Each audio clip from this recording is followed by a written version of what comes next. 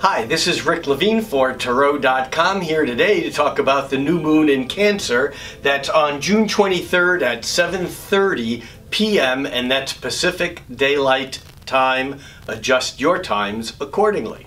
So the new moon every month is a time of intention, it's a seed period.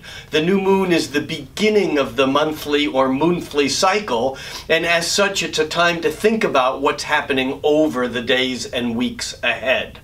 This new moon in Cancer is the first new moon in the new season of summer here in the Northern Hemisphere.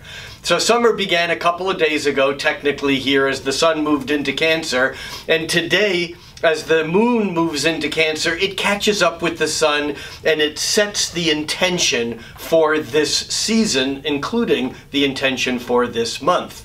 Cancer is a sign of nurturing. Cancer is, it's the sign that corresponds to the moon in general. So there's a sense in Cancer of wanting to take care of those we love. Cancer is, it's really Latin for crab. And the crab has a hard outer shell because inside the crab has no backbone, it's mush. And so it's the part of each and every one of us that feels mushy and smushy, and maybe we need outer something to protect us, and that outer something may be our home and our family. It just may be a sense of protection, a wall, an invisible wall that we hide behind. The new moon in Cancer, however, in some ways is a time to pull in. Even though it's summer and we are beginning to move outward just because of the weather, the energy of the new moon in Cancer is to pull in, is to search inside, to find the feelings, the emotions. Cancer is a water sign, and therefore emotions are what this new moon is all about.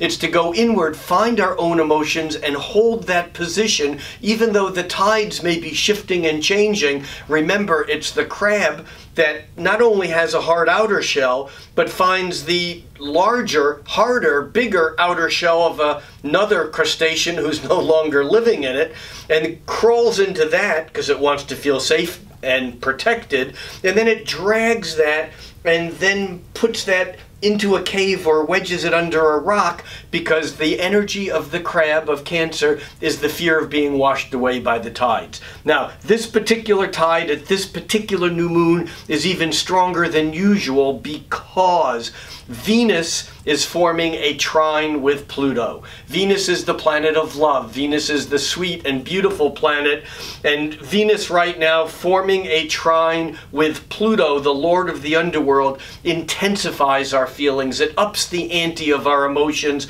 It basically says that what we're feeling is right up to the edge of intensity. And not only do we have the new moon in Cancer, but we also have Mercury and Mars in Cancer. And so in a way, there's this need to protect ourselves, and yet we're feeling a bit exuberant, and we want to expand our energy, but at the same time, our response is to pull in and make it safe. So in order to make the most of this new moon, it's to go inward, find your own center so that you can feel protected regardless of what tides you may find yourself swimming in. For Tarot.com, I'm Rick Levine.